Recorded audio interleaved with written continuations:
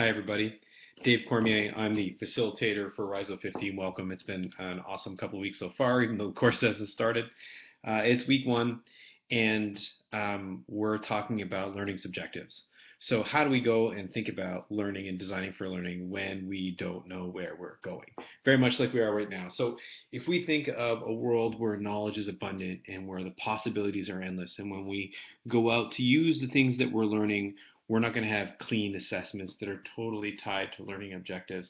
If we throw all that out the window and we say, you know what, learning is an uncertain process, life is an uncertain place, right answers are things that will only exist in storybooks. How do we go about designing an education system inside of that? How do we still provide enough structure so that people know what we're talking about? How do we re-envision that?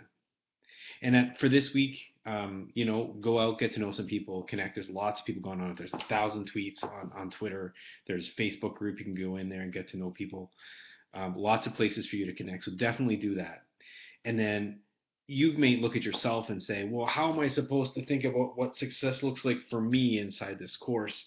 You may think of it inside of your own courses that you're teaching or something that you do. But try to take that challenge. Try to take a learning subjective and try to tell me what it means. And I'm looking forward to hearing about it. Hope you guys have a great week, and we'll talk to y'all soon.